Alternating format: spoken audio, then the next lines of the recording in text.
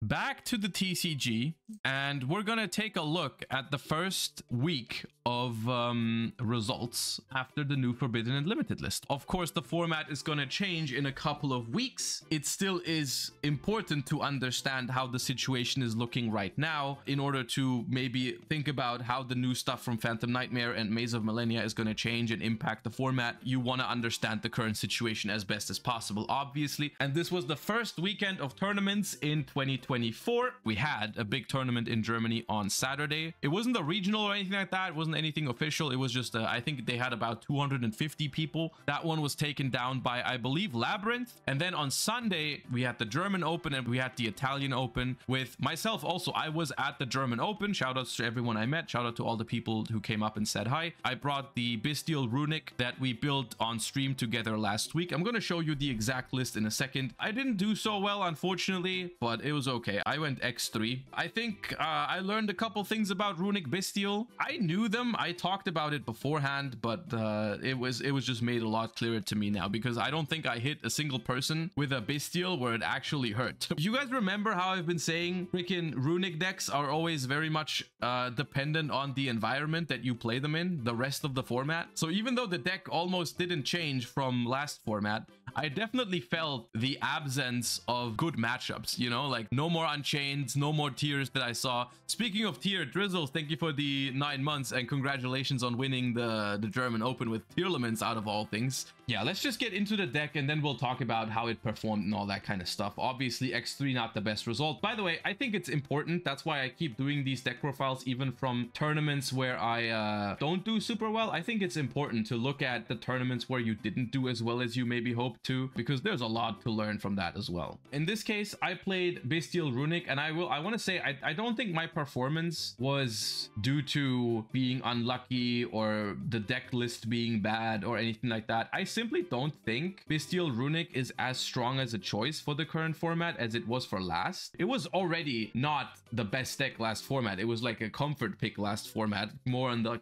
tier 2/rogue category. At least last format, it had a lot of good matchups in the top tier decks. Like it was really good against Unchained, it was really good against Tier, and it was also good against Lab. And now the last ban list has pretty much completely eliminated Unchained and Tier. Not entirely. Freaking Tier won the German Open, so it's not true, but I didn't see many. Rather, I didn't play against any Tiers, I didn't play against any Unchains, and I really realized, you know, okay, a lot of my matchups here are very dice roll dependent, because I played like 3 Runic mirrors, and the Runic combo mirrors are relatively dice roll dependent. Not the best situation for the Bestial Runic deck, and also Bestials in general weren't that great against most of the matchups I played against. Anyways, I keep talking too much. 3 Quests, 2 Ecclesia, and 1 Golden Sword Soul. This package was really good. I played a mirror match in round 2 against Patrick, a friend of mine who played the same deck. He was also on the Ecclesia technology, and I actually beat him in a feature match as well on the stream. Shoutouts to Lampy for hosting and streaming the event as well. I beat him, but I think he went 8-1 at the end, completely undefeated after I beat him. The deck is still able to perform. Anyways, I'll show you the combo behind the Ecclesia and the Golden Sword Soul in a second.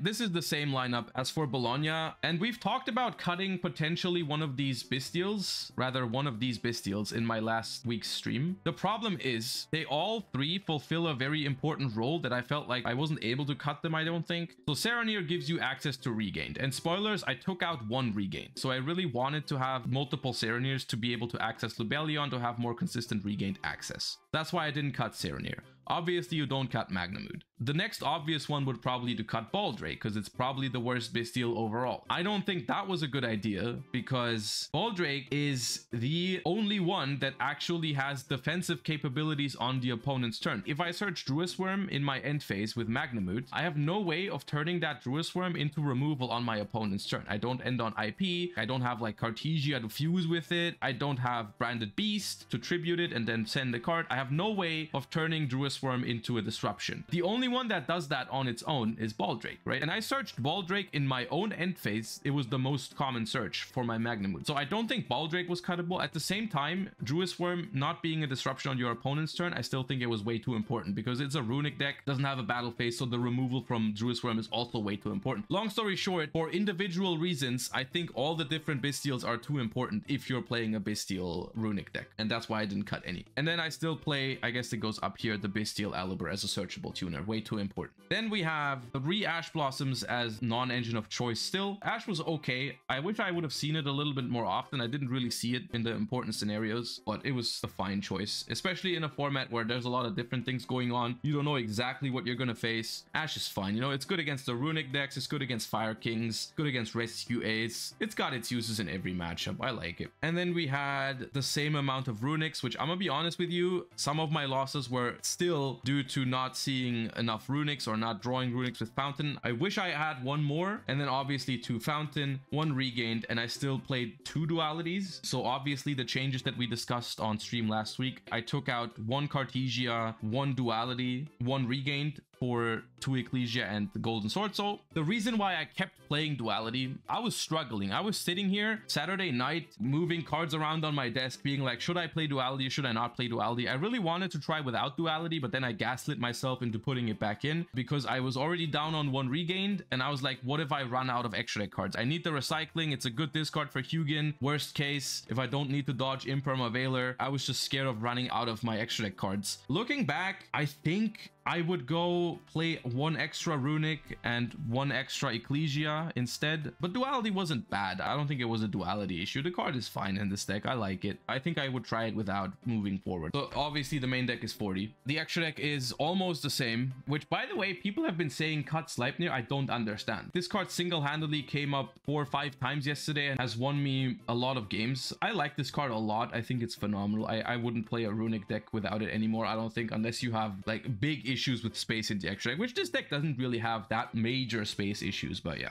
And then obviously still the Alvain. And then a new card that came in for the Fabled Unicorn, Centurion Legatia, was a card that, looking back at YCS Bologna, I should have already played it there, and it's came up 3 or 4 times. I like this a lot. Draws you a card, gives you a way to synchro in weird scenarios where otherwise you wouldn't be able to synchro, like Lubellion plus level 4, Coral Dragon plus Bestial. Those are the 2 main scenarios for this. Draws you a card. Going second, it's even removal. When you don't have a battle phase, you can still pop something, which came up. Just being as flexible as possible with how you can combine your cards, I think, is the main way to describe it. Also, funnily enough, it protects your SP from being attacked over, because it says monsters with 2000 or less attack can't be destroyed by battle, which did matter one time where my opponent was not able to force my SP with the battle phase because they just can't attack over it while you have this. And then the rest is still, you have the 4 level 10s, all 100% needed. Scarlight, Coral, Tri-Edge, SP, and Typhon, which I pulled, by the way. I pulled a Starlight Typhon in my entry packs, which I guess I used up my luck for the day with that. Yeah, the extra deck is the same as it was for Bologna. If you were to swap the Duality out, I would suggest the second Little Knight. That was by far the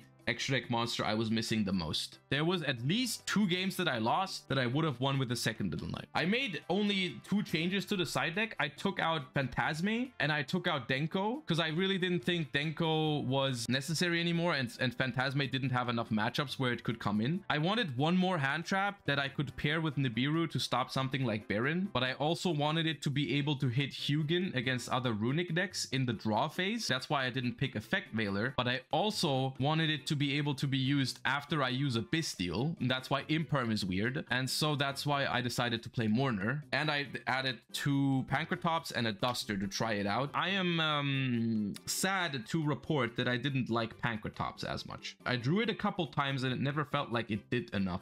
I'm not sure. Duster was good in theory. I never drew it. The side deck didn't feel that great to me because I was too worried on Saturday to how to build the main deck. The side deck was kind of like a last minute thing, and I didn't know exactly what to expect. Like, I didn't expect to play against 3 Runic decks in the first 4 rounds. Scarlight is the best card in this slot, I think, because it's not for Duality. I don't tribute Lubellion for Duality that often to make this. This is mainly a way to clear your opponent's board without a battle phase. This is the main reason why I use this card. It's not mainly here for time. It's not mainly here for Duality. It's mainly just a good level 8 synchro for this deck particularly. You can like make this, blow up your opponent's board, and then tribute it for Lubellion from the graveyard because it's a Dark Dragon. This is what it's mostly used for, right? All right, the Quem combo. As a comparison, why I decided to go Ecclesia over Cartesia. Previously, Quem via Cartesia was access to 2 level 4 tuners, right? That was the point of playing Quem, is you go normal summon Quem, send the level 4 tuner from deck to graveyard, summon Hugin, and then bring back the level 4. That way, you have 2 level 4 tuners out of 1 card. Very good. Quem still does that, but now it does even more because Ecclesia is already 2 tuners. Because Ecclesia summons Golden Sword Soul from the deck, and what Golden Sword Soul does is if a monster is banished face up, except during the damage step, you can banish this card from your field or graveyard, special summon a light spellcaster monster from your hand or grave whose attack equals its own defense. So, after you Ecclesia Tribute to summon the Golden Sword Soul, if you synchro with it, later on, if you resolve a Runic to banish a monster off of your opponent's deck, or you resolve a Bestial to banish a monster from the graveyard, you can banish the Golden Sword Soul from the graveyard to bring back the Ecclesia. And this is how the Ecclesia alone is 2 tuners, right? Which in return makes Quem, which previously was 2 tuners, now makes it 3. Because it's Quem itself, Ecclesia, which is 2, is 3 tuners, right? And so in an ideal world, it's not that hard to do if you open Quem, access to a Bestial, and any Runic. What you do is you go Quem, you send Ecclesia to the graveyard, you activate Freezing Curses to bring out Hugin. You activate Hugin or not, in this, for this example, it doesn't really matter. But Quem brings back the Ecclesia. The Ecclesia summons the Golden Sword Soul. So here, this is normally where you would already be with, if this was Cartesia, you know, you would have 2 tuners. You would be done here, basically, with the amount of tuners you would get, right? So you make a level 6 Synchro. I usually make Tri-Edge in this scenario to draw a card, and then I make a Baron. And this is where previously it would end with the tuning combos, right? Like Quem plus Runic would make a Baron for free, get the Fountain, and then if you had a Lubellion on top, you could like get Regained and make an SP with Bestial plus another Runic, usually. Well, what you could do now is you use the Lubellion. In this case, you would fetch a Magnamute. Summon the Magnamute by banishing the Tri-Edge from the graveyard. And then the Golden Sword Soul triggers because a monster was banished face up, and it revives the Quem from the graveyard here. And now you can make a Dispatter. The coolest thing about this is that the Dispatter brings the Golden Sword Soul back into rotation. You would then tribute the Dispatter for Lubellion, grab the Regained. You can make a Legacia here, draw another card. On the opponent's turn, you use a Bestial or use a Runic, then trigger the Golden Sword Soul to bring back the Quem, to send another Ecclesia from the deck. If your opponent summons from the extra deck, the Quem brings back the Ecclesia as well. A lot of free bodies that are relatively hard for your opponent to deal with because they already have to deal with the other stuff that you have, and running over these is not easy because Legacia stops them from being destroyed by battle and so on and so forth, right? If you open Ecclesia, the combo is almost the same as it used to be with Quem because Ecclesia is 2 tuners, but now if you open Quem, it goes completely nuts because it gives you access to 3 tuners and more in the long game because the Golden Sword Soul, you are able to loop it back into the graveyard with the Dispatter and stuff like that. It's pretty cool. And I'm convinced that this version is better than what I played at YCS Bologna. But the thing that changed, once again, the thing I want to emphasize on, which is very important, I've talked about it a lot on recent streams, is how Runic decks, even if this deck in its core is still exactly the same as before the ban list, with very simple logic, you could just say, okay, other decks received some hits, this deck didn't. This deck even got better with this version, I think, and it still doesn't perform, it doesn't feel as good as it did before the ban list. Why is that? That's because Runic decks, I feel like, are majorly dependent on the environment that they're in. And what I mean by that is that this deck heavily benefited from the fact that the Bestials were such good non-engine last format. Unchained, Tier felt like such good matchups for this deck. And let me tell you, my matchups in the tournament yesterday were not kind for Bestials. 3 Fire King decks, 3 Runic decks, Vanquish Soul. I played against 1 Blackwing, which I lost to, but Bestials would have theoretically been good, but I didn't have any. The environment has changed. I think it's not very good for Bestial Runic specifically because the Bestials don't really feel like non-engine anymore at this point. At this point, they feel like combo pieces. They're still good cards, but it doesn't feel like they're actually stopping your opponent from doing anything, right? Like at YCS Bologna, if I lost a dice roll and I opened a Bestial, I felt at least somewhat capable of grinding with most of the decks that people played. Right now, it doesn't really feel like the Bestials accomplished that much on their own, which doesn't necessarily mean that Runic decks are dead. The deck is still very much capable of doing well, but I'm not even sure if this is the best version of Runics right now. If you want to play a Runic deck, I feel like some other Runic variations might even feel better. Maybe you have to cook something up. I'm gonna be honest with you, I'm not disappointed. I mean, I was hoping to do better, of course. I'm not gonna sugarcoat it. I was hoping to do better because I like this deck so much and everything, and I felt okay going into the event with it, but I didn't expect as much because I knew Unchained was gone. I knew tier was going to be way less popular than before, so I didn't expect to have a lot of good matchups. I expected it to be more like an uphill battle, and it was, so it's okay. It's okay. It was worth a try. I think it was fun. The matches I lost, just so I don't make shit up. Okay, so round 1 I win against Furhire Runic Sprite, which was honestly probably down to the dice roll and nothing else, to be honest. Like, there's a lot of things that I like about runic decks, but combo runic mirrors are not good. Well, there is skill involved, 100%, but most of the time, if both players are somewhat competent and don't brick, the player going first is very much favored. Round 2 was a feature match. You can probably still watch it. It's with German commentary, but it was not very exciting. And then round 3, I lost to Blackwings. Yes, I lost to Blackwings. And then they were like, oh, because you lost to Blackwings, you now have to admit on stream that Blackwing is a good deck, which I said, no, I won't. I'm not lying to my stream, but okay. Also, you guys be careful. The Blackwing community is probably very happy right now because I've been hating on Blackwing in the past. Well, I've been saying I don't like Blackwings, you know, and they've been insulted. They were like, oh, don't talk shit on my Blackwings. You guys be careful. You guys know what happened to Mathmech Circular. Be quiet, okay? Be quiet. We've defeated Mathmech. Rika has taken huge hits. If you guys are not careful, Samoon is the next Circular, okay? I'm just saying. I haven't decided yet.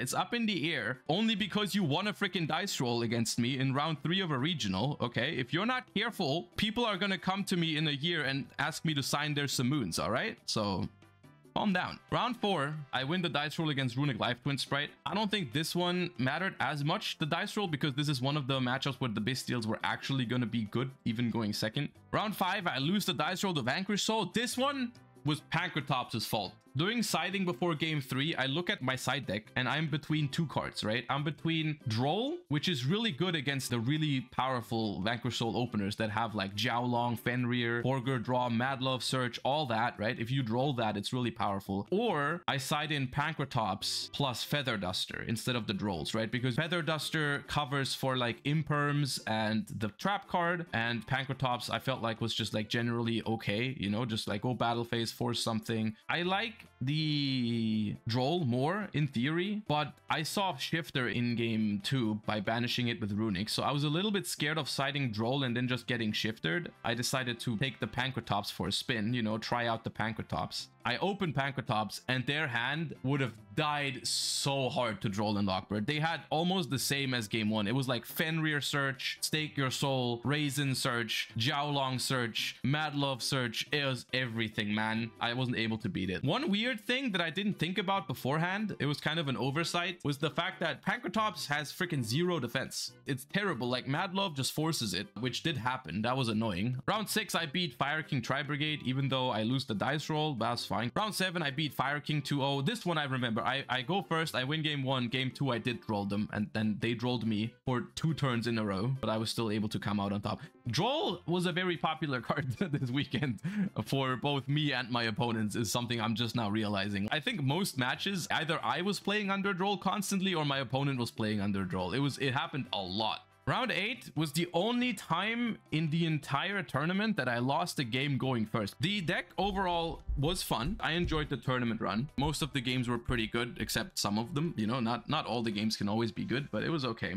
I mainly learned I don't think Runic Bestial in this current format, the way the decks play out right now, is the way to go. I don't think so. It's still playable. It's good. You know, you have a couple good matchups, but I really felt the absence of quote-unquote free matchups, right? Because it's really important throughout an event to not only have like very close matchups, right? Like you need a good matchup here and there, but Runic Bestial has a lot of matchups that you can win every matchup, but you can also lose every matchup, which makes it like most likely your result in like 9 rounds is not going to be 9-0 because someone is going to win the dice roll against you, or you might break against someone in one of the games going first. That can absolutely happen. Noticed a lot of matchups yesterday where like, okay, if I had lost this dice roll against Runic Furhire, I probably would have lost. The lack of the Unchained and tier decks is something I really noticed. But yeah, I don't expect to do well every single time. It was okay. I like the deck. It was fun, but I think it is time to move on in 2024 in like a different direction. Maybe Runic, maybe no Runic. I don't know. It's the year of the fire. We'll have to see.